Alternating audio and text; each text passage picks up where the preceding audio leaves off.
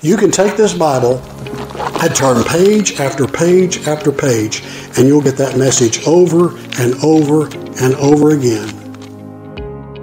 Let me give you some of my favorite verses. It's a rhetorical question. What shall we say to these things? If God be for us, who can be against us?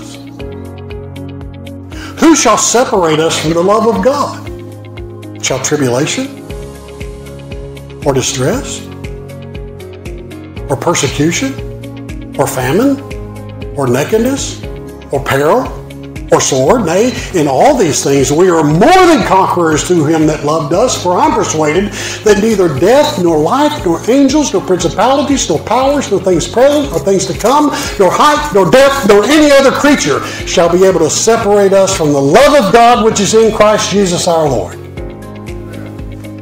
Pep talk. You need a pep talk?